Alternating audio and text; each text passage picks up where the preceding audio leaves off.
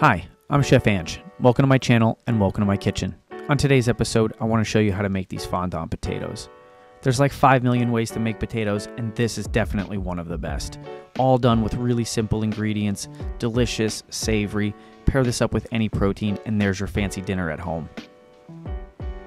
For the full ingredient list and directions to this recipe, check the description box below. And while you're down there, don't forget to subscribe to my channel, hit that notification bell so you can find out when I drop new recipe and tip videos every week. Let's get cooking.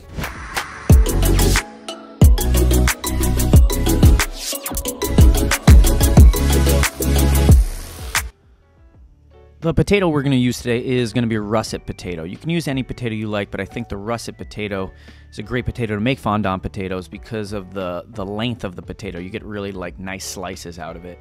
So I'm going to take the skin off these potatoes, and as I'm taking the skin off, I'm going to smooth out the outsides to make it as round and smooth as possible so we cut those nice discs. They have a good shape. I'm going to drag my knife tip on the cutting board to cut these approximately 1-inch discs. And I'm dragging my knife tip so the potatoes don't get stuck to the knife. And they're just approximate, none too thin or too thick. And as I'm cutting them, I'm taking them and I'm putting them in a bowl of cold water next to me. And this is going to help remove some of the starch from the outside of the potato. So I'm going to let these sit for about 15 minutes. And you can see after about 15 minutes the water is cloudy, so the potatoes have let off some starch into the water.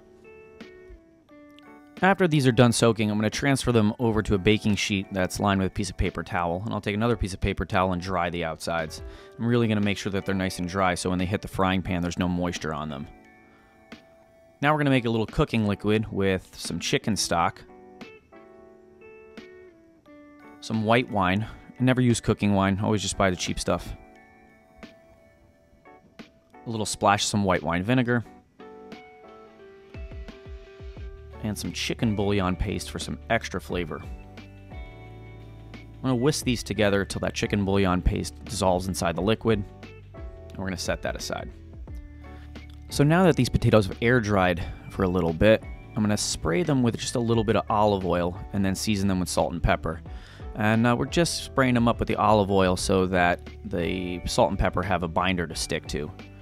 And now over the top of each one, fresh pepper is always best, but if you want to use the pre-ground stuff, you can do that. Just make sure you're sprinkling from up high for a nice even distribution. I'm going to make sure that my pan is hot enough, and anything over 350, the oil will start to smoke a little bit and you'll get a nice crisp on the outside of the potatoes. So we're going to put a little oil in the pan. We're also going to put a knob of butter in there. I'm going to move the butter around the pan, and the butter should brown slightly. And then we're going to take those potatoes, season side down, and we're going to put them inside the frying pan.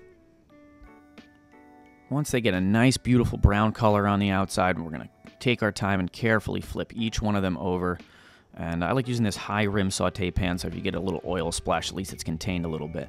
But check out that beautiful brown color. That color's mega flavor. Now we're going to take some garlic cloves. We're going to throw those around the pan. Let those cook until they start to become fragrant. And here's our cooking liquid that we made before that we're going to pour into the outsides and in and around, trying to get too much on the top. We're going to let that evaporate for just a little bit. And now we're going to take some fresh herbs and we're just going to layer them on the top and make sure that we're spreading them out. Here I'm just using some rosemary and some thyme.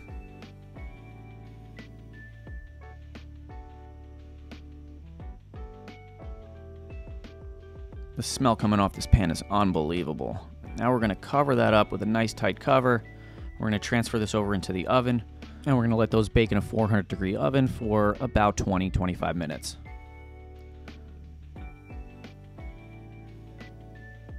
So after about 20-25 minutes, the potatoes should have absorbed some of that liquid, some of it evaporated, and those potatoes should be super duper tender. The herbs have wilted a little bit. We're going to take those off because they've already done their job and got their flavor in there. Now we're going to carefully transfer these over to a serving platter.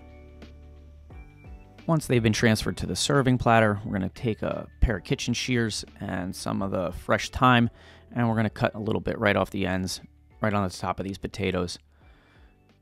And then we're going to back that fresh thyme up with a little fresh parsley for an even brighter pop of color. All right, so let's take one of these and let's see how we did. Gonna go for this one right here. I mean, look how nice this looks. That it almost looks like a scallop where it's got this really dark color on the outside, nice pale on the outside.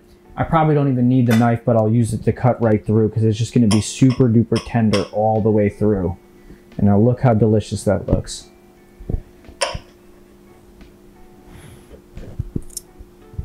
Mmm. Oh man. That's a good potato.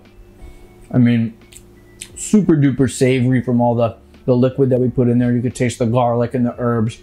And the potato is just so tender, and that color on the outside really gives it a nice, delicious flavor. Mmm. Oh, wow. That's a tasty potato.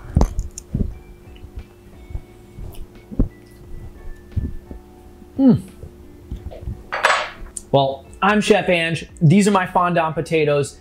Get these on your next holiday table. Let me know in the comment section how they come out. If you haven't already, subscribe to my channel. And if you did like this video, give the like button a little love. Thanks, and I'll see you on the next one.